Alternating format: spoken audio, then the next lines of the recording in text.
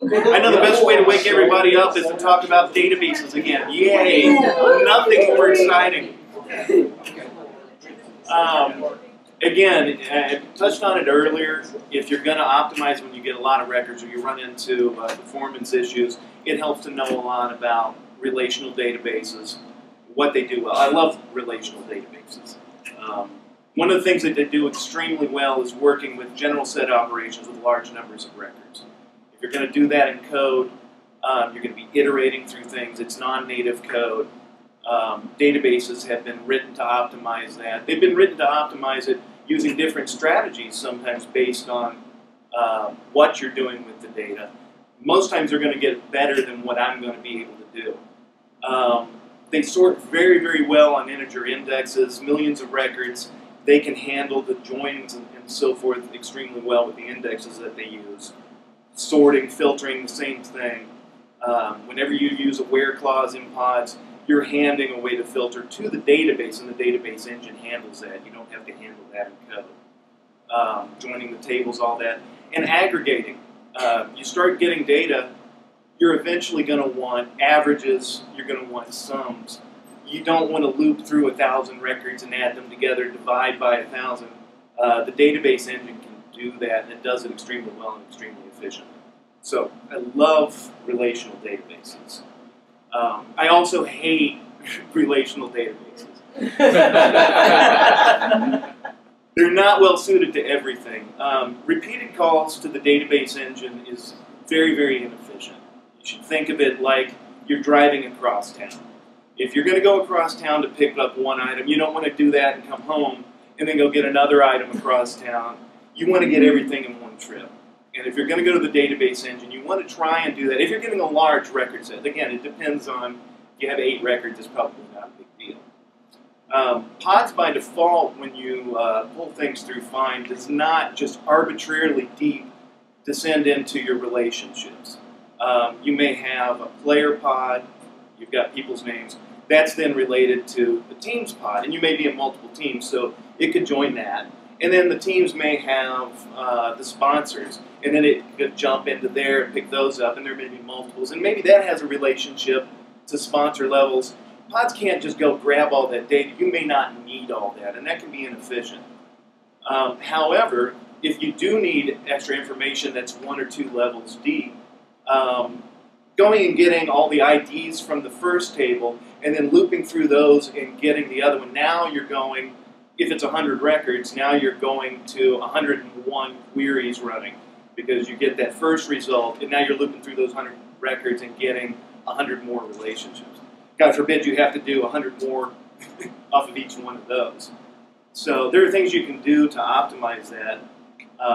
You can tweak the select parameter of pods to help. If you're a SQL jock and you really know your way around SQL, you can tweak the select to pick which fields you want, including what the joins are. If you know how Pods creates the joins, you can select all those fields up front. So you can get everything in one query and come back. And it make the difference of a factor of 10 on things. If something takes 20 seconds to do it slowly and iterating through PHP, you can probably grab it in 2 seconds straight from the database engine. And synchronization, nothing has aged me more in the past 5 years than trying to keep a dev and a live database in sync.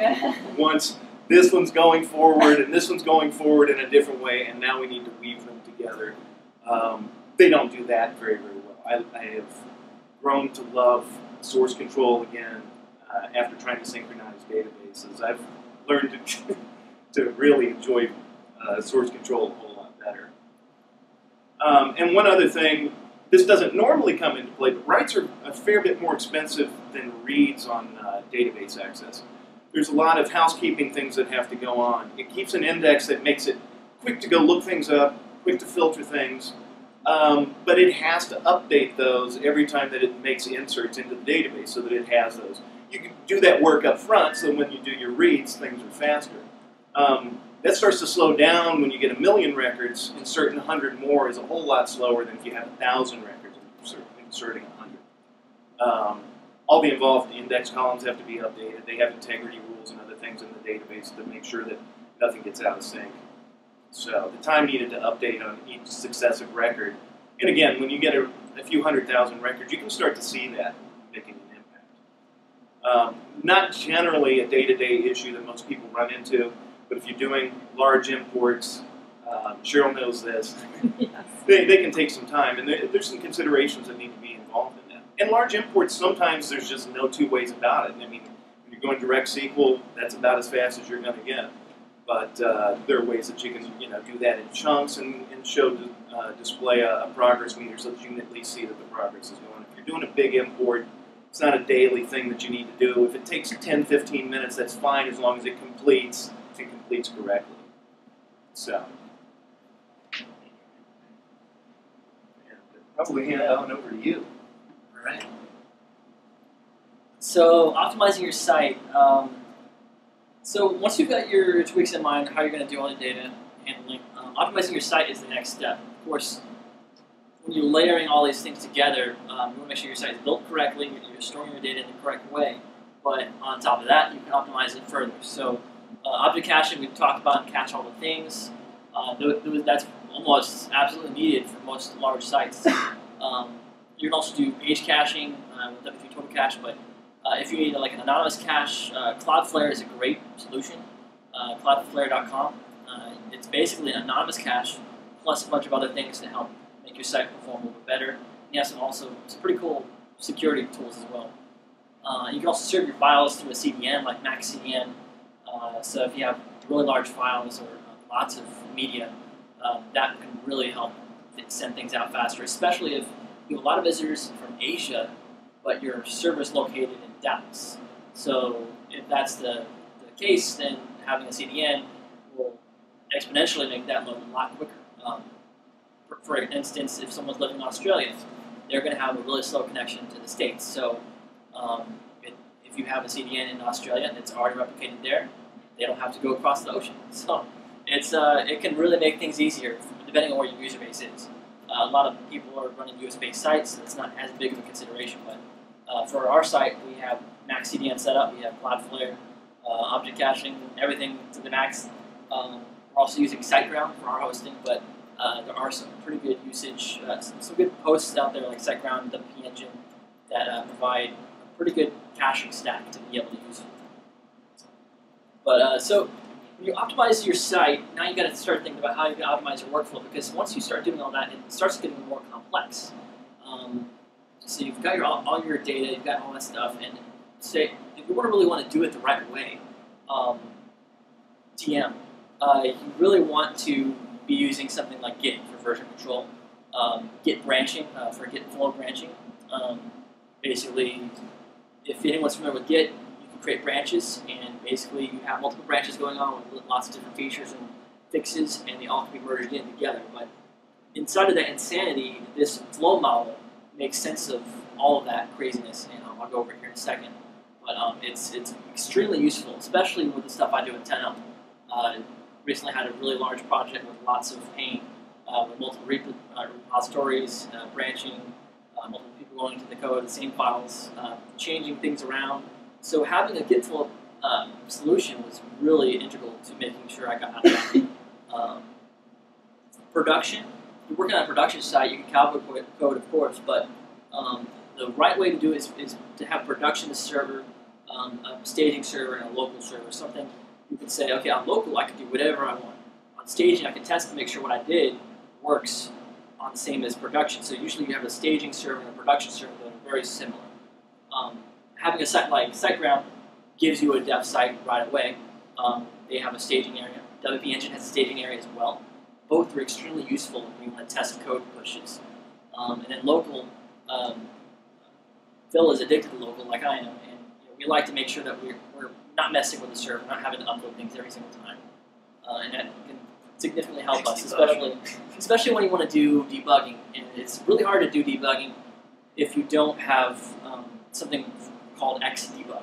And that is a huge thing for local development, where you can find out, why is this taking so dang long? It's taking 10 minutes to load this page. Where is all loaded? And you can find that out. You can also use tools like, just recently used it, sorry. It can cost a lot of money to use those sort of tools that are remote. So that's why having a local server is really helpful. To run a local server, you might want to consider using very vagrants. It's something we developed at 10up, but it's got really high usage amongst most WordPress developers. Even if they're not using our version of it, Vagrant is a big thing for us developers to make sure that we can run a local server that's as close as possible to a production environment in terms of configuration, how it's going to work, and how it's going to act with live code. So why would you use Git? It's easy to roll back when things don't work, and that happens often. I can tell you throughout my development with any one of my friends and family, I have one family member, and my coworkers, that stuff will happen almost every day, and you need a way to back that up. And one of the most easiest way to do that is to commit often. If you commit often with good status messages, you can basically, if you find out where you messed up, you can just subtract that commit from all the history. And you just take that out, and all of a sudden, it's as if that never existed, and everything else works perfectly fine. So that could be really useful, and you don't have to roll back to a date like if you would see in a normal backup restore solution. So you would have your multiple backups, and then you say, well, I knew it worked at that date, I can go back to it. But you lose all the stuff you did completely unrelated to that. So that's a really great use for Git workflow. Now, Git flow is a really cool thing. We'll have the slide share up shortly, or maybe already online. But here's a link right here. This is a great branching model. It is hard to wrap your head around because it is so. It can get really complex. As you see here, we have our version releases. Now, let's say someone says, "Oh, when you upgrade, the whole site crashes." I go fix my stuff in here, and I push it into the next version. But so this is your master line in your Git. This is what is on production. This is your development, which is on usually staging, local. But you have your release and hotfix branches here, which you can push other things into. It can be, like I said, it can be very complex. But the main goal of it is to separate things out. So, for instance, on this project, I'll make it a lot more simple. On the project I just used it on, I had to do ticket-based work. So there would be a ticket where there was an issue, and I'd call all my fixes hotfix / whatever the name of the project is, dash the ID of the issue. And that significantly helped me because I was working on 10, 12 tickets all at once, and I would have to wait for someone to test it on their side. I have to wait to get an approval, and then I can push that to production. But in the meantime, I can work on something else, and I won't have to worry about whatever I just did over here messing up over here. And so I won't get a problem where I push something out that shouldn't have ever been touching a production server. So especially when you're working with multiple team members, this could be really useful. With Cloudflare, there's the URL right there. You get the anonymous page cache for your site. It's up whether your site is slow or down. Of course, they do have an asterisk there saying they don't cache every single page of your site. They only cache the most used pages. So even if your site does go down, there is a chance that it might not be displayed properly. Their enterprise level plans and higher ones have more availability. But speed up assets and automatically minifies your JavaScript and CSS, and that's pretty useful because you don't have to worry about doing that every time on your own development workflow. Though I would recommend it having some sort of chef script that runs and optimizes all your stuff every time you do a push. They also have a way that optimizes your images automatically for your assets. Rocket Loader for JavaScript will offload all of your external JavaScript until other assets like CSS load. So page loads, you're not waiting for JavaScript to ding, ding, ding, and then your CSS finally appears. So that could be helpful if you're. It's sort of an out-of-box solution, but you can implement stuff that will fix that. But if you don't have the ability to, that can really help you. It also has IPv6 support and speedy support, so that can really help speed up your site and make it available to others who are on different network types. MaxCDN files can be offloaded to another server, which serves them up faster, spread across the world. Like usually, MaxCDN has a number of data centers all across the world that your images are now available for. So once someone loads it, it proliferates all the way through the network, and that's very valuable, like I said earlier. someone coming from Australia can really be in a bit of a pain just to get your data from a U.S. data center. What was that? So is that something that you can integrate with a plugin or something to where when someone uploads something into the media library, it automatically goes into MaxCDN? Yeah, there are a number of plugins that do it. Of course, probably the most well-known one is W3 Total Cache. They have a CDN. They even have a Max CDN option where it just sort of guides you through it and helps you create the zones and everything. All you have to do is have an actual account, and it should be able to help you walk through it. What about SiteGround? Does SiteGround preclude you using W3 Total Cache? No, that would be WP Engine. SiteGround allows you to use it. It can actually enhance somewhat because their Supercacher plugin is it only does a couple of those things. It doesn't do all the extra stuff that WP Total Cache does. So what we use on Pods is we actually don't use some of those things that the Supercacher does, but we use the rest of the stuff. And actually, WP Total Cache does have an extension for Cloudflare, so you just enable it, type in your Cloudflare key, and there it is. It knows to tell it to update things, and it can help update some of your configuration. Hosting. SiteGround is a sponsor, of course, but we're actually using SiteGround right now, and it's a great host so far. I used to use cPanel back in the day when I did reselling. I had a hosting company that I ran with about 150 sites, and it was not really fun. Mainly because I had to deal with customers, and the customers would be all walks of life, mostly people who didn't know what websites were. They had someone help them, but it was just a lot of work. But I hadn't touched cPanel since I went away from HostGator a number of years ago, and I went to build my own server, and then I went to WP Engine, and I came back to SiteGround and saw this cPanel implementation, and they've customized it pretty well. It's got a really great WordPress-oriented set of functionality that they have built. They also have things that are Joomla and Drupal-oriented, but coming from the WordPress side, it's pretty solid. So I'm going to drink of water.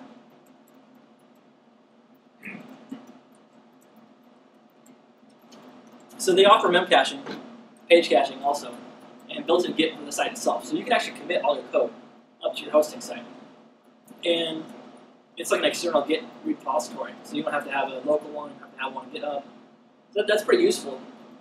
So in the case of another project I recently did, we had a dev site and we had a production site. What I did was I set up a Git repository for each.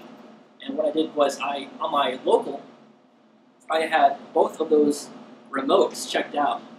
And I had one labeled as production and one labeled as dev.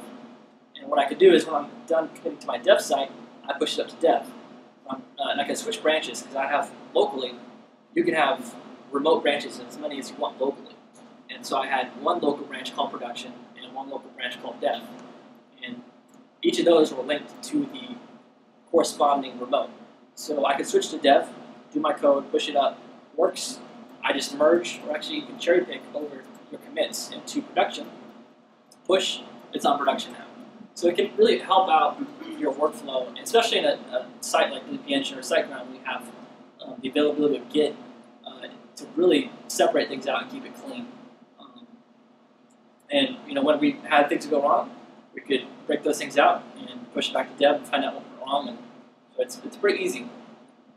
And also, WP Engine just came out with a new thing in the labs. It's really cool. It's called detailed caching. You can actually group your cache into different segments. So you can say, people from this country get this cache, people from this browser get this cache, people from, they have so many options, it's pretty cool, but it's in the lab, so it's not available publicly to every single customer. It's something I keep my eye on, because as a previous WP Engine user, that would have been really excellent to have. The thing that precluded me from using WP Engine ended up being WP CLI. We needed that for our Pods documentation, for the new documentation system we're building. And cPanel gives us access to a lot of other things that are pretty cool, but it was mainly WP CLI that was the main changer for us. And WP Engine just doesn't have doesn't have SSH available, so you can't really just connect to the site and type in commands. But SiteGround does have that option, and it's immensely helpful for what we do, especially when working with a lot of files and you want to perform commands, because the WP engine will do that for you as support, but I don't like to depend on someone else when I can have a command I know will work. but yeah, so that's the optimization of your workflow. But does anyone have any questions about any of those sort of services? I can also log into any of those accounts and let you see some of it. I got a question about SiteGround. This ad says you can get a free account. Yep. What's the details to that? Well, they own your life for at least 10 years. But no, I don't actually know what the details are of the individual giveaway for this one. I do know that it's free for a year. You can cancel anytime. It's not gonna build your card unless you willingly keep the service. So I don't know if it's exactly the same offer, but I picked up one of their cards at a WordCamp a little over a year ago, and it was choose any of the shared plans. Their shared is really above what you think of shared. And then they sent me a message saying in a month you need to start paying for this, and I'm gladly paying for it, but I had the opportunity to scale up or scale down from there. So there wasn't any credit card up front, and it was to choose one of their shared level plans and just go for a year. I just want to make a comment on SiteGround because they have the most amazing customer service ever. And they're available 24/7. And you call them, and they'll call you back in 10 minutes. Or if you send a request for the support, they will email you back in 10 minutes with somebody who knows how to help and knows what to do. It's unbelievable. They're really good, and almost every time I've contacted them, it's been user error. Like, it's been my fault, and they've really been very helpful to me in fixing my own fault mistake. I mean, even if it is something on their thing, they're also super helpful in reporting that to an upper level and getting it fixed immediately. They're amazing. The one time you need that, or the first time you need it, already pays for itself. Yeah, absolutely. I've had other experiences with it. Yep. Just one clarification. Cloudflare, Maxi, are those complementary, or are they basically the same thing? They're complementary, I would say, because MaxCDN, in the way that I'm recommending using it, is only for files. Whereas Cloudflare will actually, you can have Cloudflare handle your content traffic, and so it could function like MaxCDN, but you don't get all of the CDN specific things like MaxCDN offers for the additional locations, more reach, more power as a CDN itself for file delivery. What CloudFront specializes in is primarily displaying a web page as quick as possible in assets. They do some of those things that are sort of well-rounded, but I always felt that after digging into it, MaxCDN performed better as a CDN specifically. So it sounds like you have to figure Cloudflare turn off something. No, because MaxCDN, in this implementation for our pod site, we use I set up a custom CNAME like cdn.pods.io, but it could have been whatever .maxcdn.com, and in that case, all those URLs aren't ever touched by Cloudflare, because Cloudflare is a DNS thing. So you set your name servers to their DNS. You can manage your DNS records here on Cloudflare, and they only do the records that you choose to turn on. So let me show you that real quick. That's right here. So I could say, I want the main pod site to be on, I want the code site to be on, but I don't want link on, or I don't want whatever other records you may have. So. Can you show the W3 total cache settings on PodsCamp? Can we show that up? Yeah. Also wanted to show that, so SiteGround has this multiple level caching available. So you have varnish static cache, which is even, we have layer on right now with Cloudflare, MaxCDN, varnish static cache, varnish dynamic cache, and memcache. So we may have too much stuff on, but I found that I pushed as much as I could to the limit just to see if it would work, and it does. But they also have this SG Git thing where we have two of our sites set up here. That same sort of a similar setup where we have staging and we have a main site. And then they have auto updates available, which is, it comes with WordPress by default, but you have the option to update your plugins as well. So that's pretty useful. So when 4.1 comes out, your plugins can actually be updated as well, so that when your WordPress is updated, you site doesn't break, it's a plugin was an older version and it's no longer supported by 4.1 or whatever. So that's a pretty useful thing there. Go to the site. You not gonna show us your password? No. So yeah, so our setup right now, we don't have page cache turned on. We don't have database cache turned on, and of course, if you're going to have database cache turned on, you should consider only turning that on if you do not have object caching on, because that can complicate some things. We don't have object cache turned on within WTW cache. Like I said, Super Cache is handling that for us in individual sites. You can't see that here. And then what we have is a CDN setup. So we're using Max CDN, and we're using Cloudflare as well. I'm not going to show the key there. I've got a quick question for you. How does all of these caching tools that we have running at the same time play with Varnish? And as a personal question, what do you think about Varnish caching? I like Varnish caching. That's what we set up for WP Engine. WP Engine is actually running on Varnish as well. Maybe Nginx reverse proxy, but they're using a similar sort of setup. Was that? It's very interesting too. Yeah. But yeah, so I like Varnish. How do they play well together? Max CDN, whenever I upload a file, it goes straight up there. If I need to refresh something, I can click a button here in a pod site. Cloudflare, we only really have to clear anything on Cloudflare or really any of the sites if, sorry, talking too much. We only ever have to clear anything if we're doing a significant push. And that's something you probably do anyways. You would just clear your cache. In this case, when you empty all caches, I believe WT cache will send out something to Cloudflare, say, hey, purge. But it's a simple button to click away. And then, so really you may click twice on any significant push where you're changing some major theme files that don't have a version on it or anything else like that. But it's not really difficult at all. Yep. It says premium WordPress hosting. Are you limited to only using WordPress on SiteGround? No. Okay. They have WordPress specific hosting, but they also have Joomla specific hosting, and they also have Drupal specific hosting. It's on the same account, though. I occasionally have to do PHP, custom stuff, and so I'm curious about that. Yeah, it's on the same account.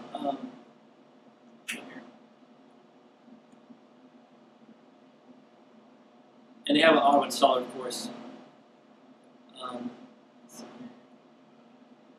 So you could just choose auto installer if you want. WordPress, Joomla, somewhere. Well, they have the whole soft Acula somewhere in there. Yeah, that's that's right there. Right, so you could go kick PHP. I have everything else hidden.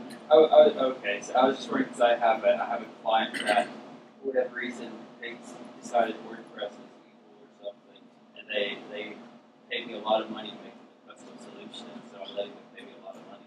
And so I didn't know if it was limited to just installing. No, You can run anything you want. Anything that's PHP, MySQL. You can probably install other things on the command line, possibly. I don't know if they have the commands available, but you could technically download whatever and run whatever. But yeah, it's basically, if you've ever had cPanel hosts, it's basically cPanel. And that basically means you have the key to do whatever. A host like WP Engine, technically you're not supposed to put anything else other than a WordPress site on that. They won't let you create new databases, they won't let you create new users, so you are very restricted. It's got to be WordPress only. So I use WP Engine, I moved away from there for that reason. Yeah. There's ways to get around it, of course, and that's happened, but it's just when you want multiple sites and you want to get support for them, this is certainly a really good solution as well. Any other question before I move on to undercover functions? All right.